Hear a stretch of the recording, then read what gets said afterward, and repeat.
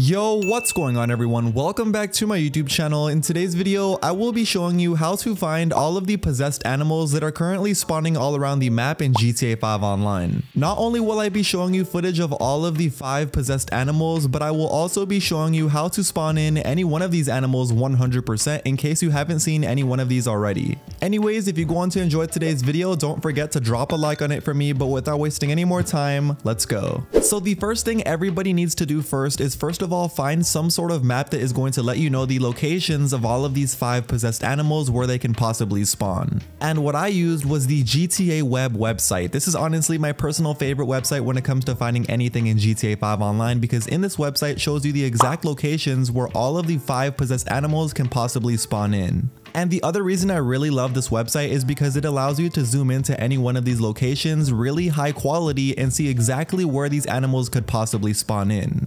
So this website will definitely make your life way easier when finding these animals, so if you would like to use it, I'll leave a link at the very top of the description. Alright, now if you want to get any one of these animals to spawn in 100%, what you need to do first is go to that website that I just told you a second ago and then look at the location of that animal and then go over to it on the map. As you can see right here, I'm at the location of where the pug spawns in. It's very important to make sure once you're at this location that you do not call out any one of your personal vehicles. You can only use NPC vehicles that are spawning in around you. But luckily for you, most of these locations are near some sort of road. That way you can actually get an NPC vehicle pretty easily, because I know a lot of these circles are kind of big. So you of course need some sort of vehicle to navigate around the circle where the animal can possibly spawn in. So if you do go to one of these locations where the animal can spawn in and it is a really big circle, then what I recommend doing is get an NPC vehicle and then just use that NPC vehicle to navigate through the circle trying to find the animal. Another really important tip that's going to make sure you get these animals 100% to spawn in is to make sure you're in this session for 15 minutes before you even start hunting for animals. So what I recommend doing is joining the session, putting a timer, and once it's been 15 minutes, then wait for it to turn nighttime, and then you can go find animals.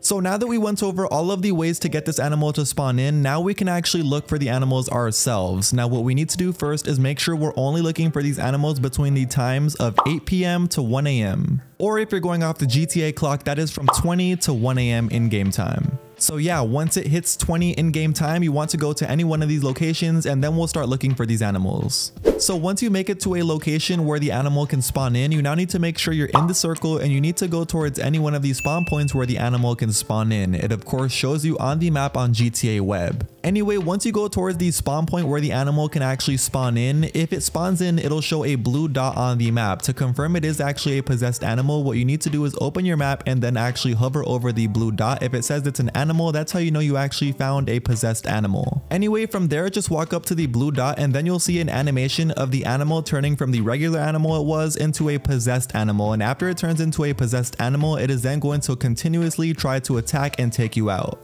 Luckily, this was the pug though, and the pug is honestly not even going to take you out. He is way too slow. Unlike the pug, the boar is the next possessed animal that you can find in GTA 5 Online, and this guy is definitely not too slow. And I'm not sure if you noticed during the first clip, but whenever you're dealing with these possessed animals, if you ever want to break and you don't want them to chase you anymore, if you have a stun gun, you can actually stun them and have them stun for up to 5 to 10 seconds. And yeah, that's what I did often because these animals can be kind of fast and tricky, but don't worry because even if the boar or the pug bites you once, they are not going to take you out. It takes them at least 5 bites to take you out. But to take them out, it does take a whole bunch of bullets. They're basically invincible, but you can take them out with a whole bunch of bullets if you shoot them enough. Okay, now unlike those 2 previous animals, the coyote can definitely take you out. So definitely make sure you're very careful once you do find the coyote. This guy is really fast because of course he is a coyote, so he's going to be fast of course, but if you find him in the exact location where I did in this mountain, it is kind of annoying and tricky to see him sometimes because as you can see, all of these shrubs around him are very tall, almost taller than him.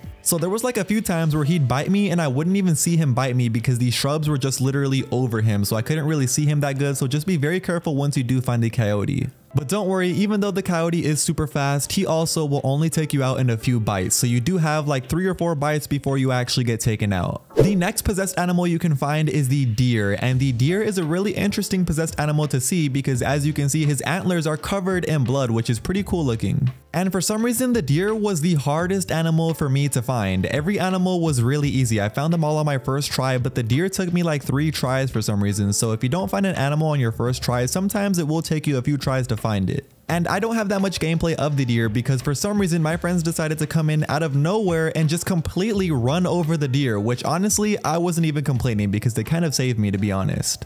And now going over the very last possessed animal, which is the cougar, and this is definitely an animal you should not mess with because yes, you guessed it, once he bites you once, he's going to take you out instantly. And no, not just an instant takeout where he bites you and you're gone. No, once he bites you, he has a hold of you and then he's going to maul you until you are basically taken out. So yeah, the cougar is a pretty aggressive way to take you out in GTA 5 Online, and of course if you take him out before, then you would have saved yourself. So yeah, those are all of the 5 possessed animals currently in GTA 5 Online for the Halloween month. These are going to be in the game until November 2nd when the weekly update ends. Anyway, that is now going to be the end of today's video. Now you know how to spawn in any one of these 5 possessed animals in GTA 5 Online literally whenever you want to. Of course, if you did want to enjoy today's video and you still haven't already, make sure you do me a favor and drop a like on the video. It only takes 1 second and it really helps the video get out there to people who haven't seen my YouTube channel already. And of course, if you aren't already subscribed to my YouTube channel, make sure you hit that subscribe button. That way you don't miss out on any future GTA videos just like this one. But that's it for me, and I will see you all in my very next video. Peace.